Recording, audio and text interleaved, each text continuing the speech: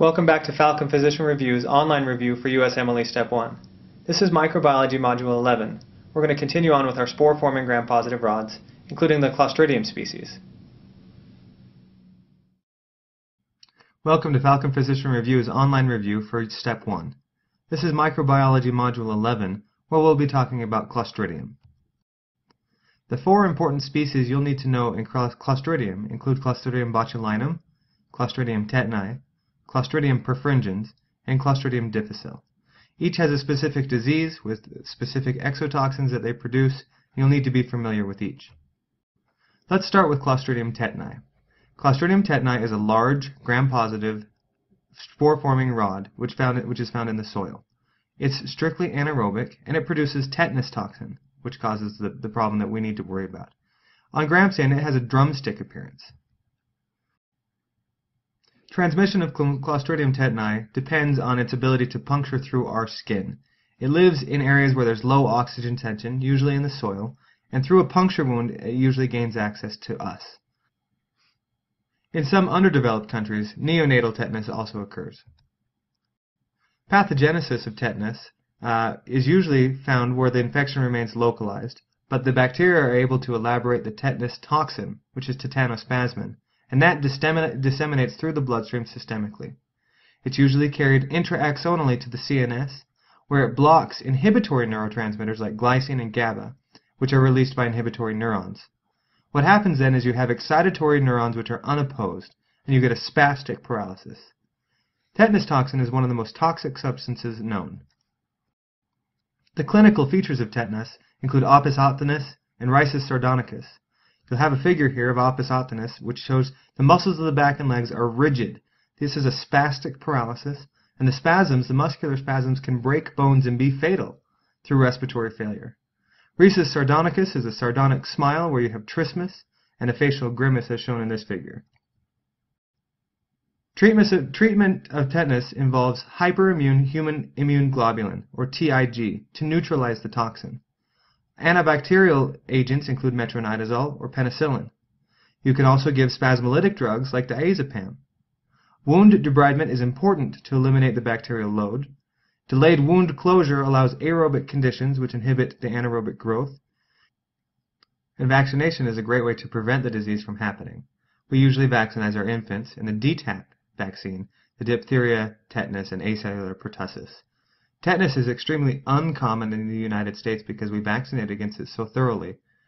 Tetanus toxoid is antigenic, and we use the formalin inactivated form in our vaccinations. Clostridium botulinum is the next organism up. This is a large, spore-forming rod. It's an anaerobic bacteria. It's found in the soil, dust, sediments, and decaying vegetation. It has 7 toxigenic gene types, the A, B, C1, D, E, F, and G. I don't know that it's particularly important that you remember the numbers, but you should remember the different gene types. Botulinum toxin is a neurotoxin that is a polypeptide. It's coded for by a prophage, which undergoes lysogenic conversion. You'll remember the phage comes in, does not cause lysis of the bacteria, and gets incorporated into the genome. It's heat labile, which is unlike Staphylococcus, and 60 degrees centigrade will inactivate the toxin.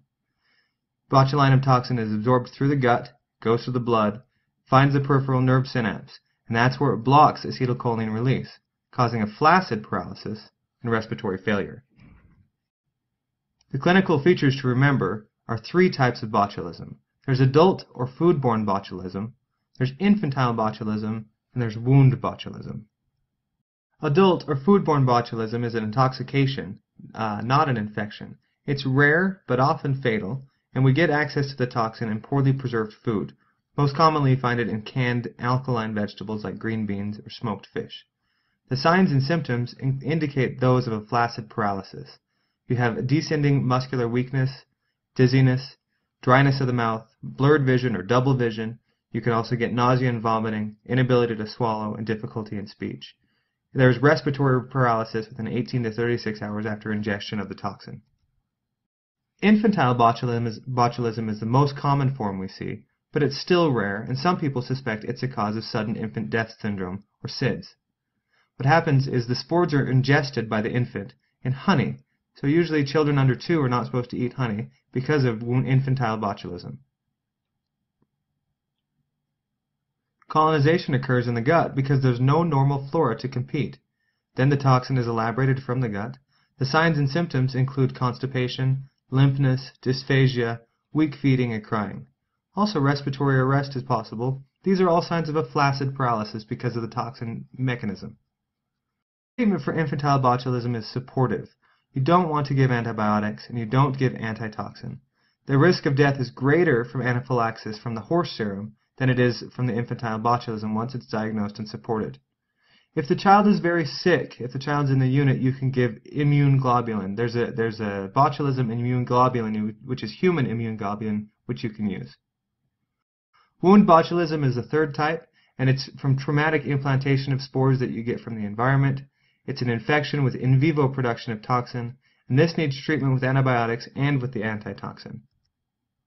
Diagnosis depends on being able to find the toxin. It's detected by precipitation reactions or a mouse protection assay. There's an adult foodborne botulism test for food or for patient serum. There's an infantile botulism test for serum or stool. You can also look for electromyography because there's a specific pattern which demonstrates the flaccid paralysis. Wound botulism, you'll find the toxin in the serum. Treatment for adult or foodborne botulism includes antitoxin antibody, which is usually the horse serum, and respiratory support so they don't die. Infantile botulism, we want to do supportive treatment only, and again, unless they're very ill, we can give them the immune globulin, the human immune globulin. For wound botulism, there's antibiotic therapy and also the antitoxin. Clostridium perfringens is our next bacteria. It's non-motile, it's anaerobic, it's a gram-positive spore-forming rod, and it causes gas gangrene, which you'll find with crepitus. It also can cause food poisoning.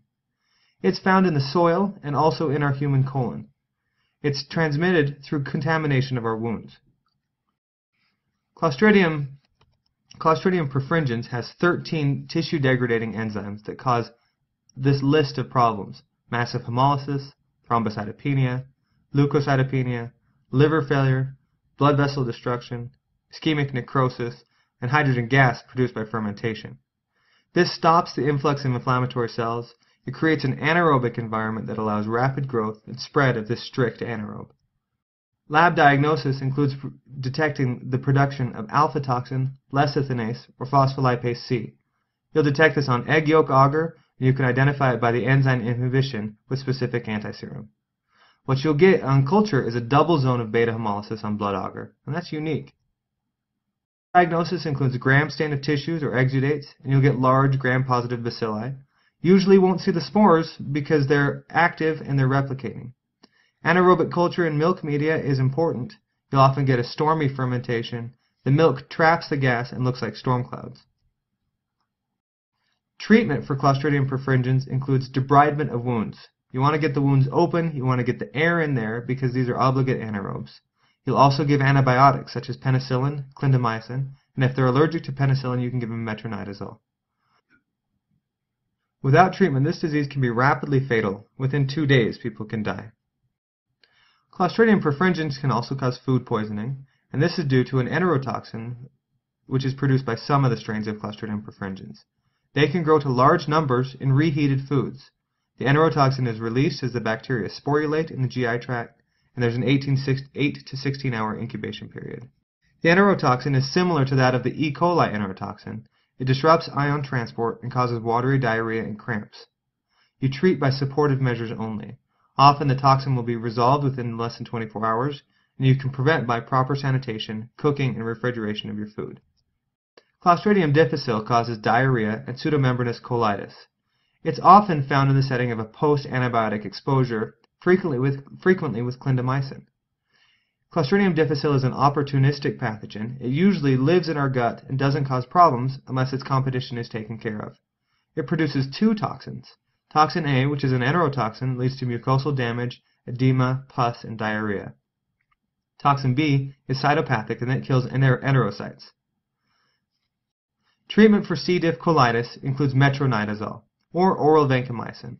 It's also important to discontinue the offending antibiotic. This will allow the other flora to grow back and kind of suppress C. difficile. Let's do some questions. Which of the following Clostridium species derives its exotoxin from a bacteriophage lysogenic conversion? This is something you're just going to need to know cold.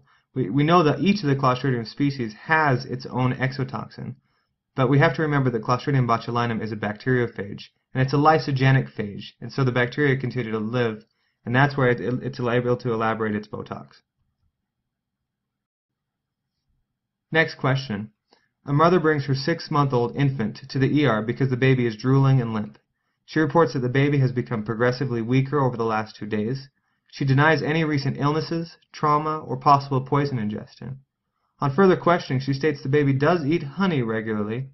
Which of the following is the most appropriate course of action for the baby? So this clinical scenario is infant botulism. The child is less than 2 years old. The child has been eating honey and has been ingesting spores which have elaborated the toxin and caused a flaccid paralysis.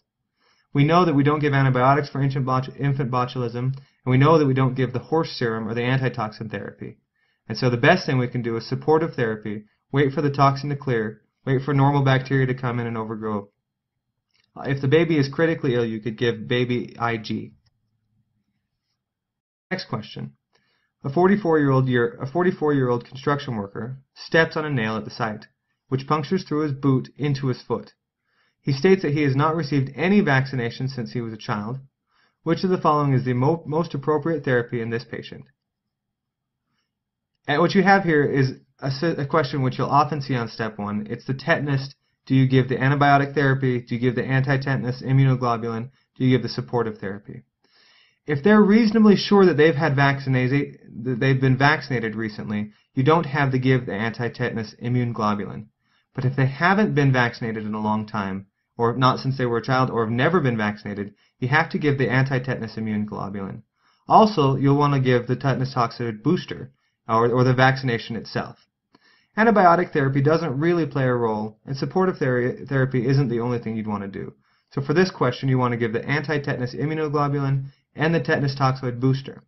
You'll actually want to give them in different arms of the body, because if you give the immunoglobulin right after you give the booster, all the immunoglobulin will just bind to the vaccination you just gave them and make it null and void.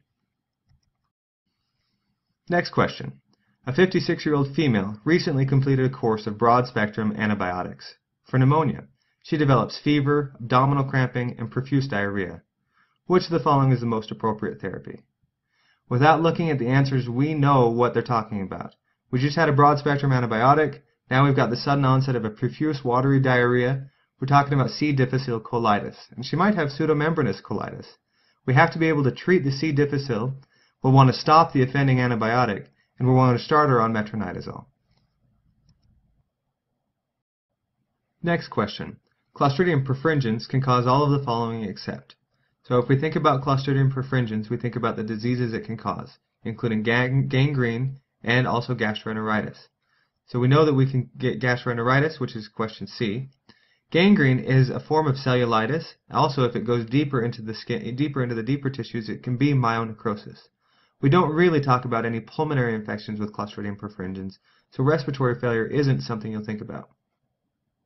You do want to think about respiratory failure with Clostridium botulinum. That's a flaccid paralysis, and that's how people die from it, but not from Clostridium perfringens.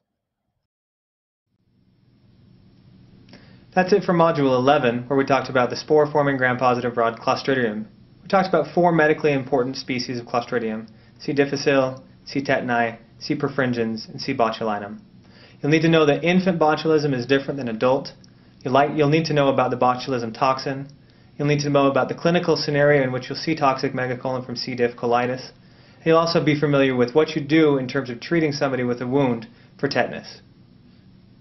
Next up, we're going to go to Module 12, where we'll talk about the non-spore-forming gram-positive rods.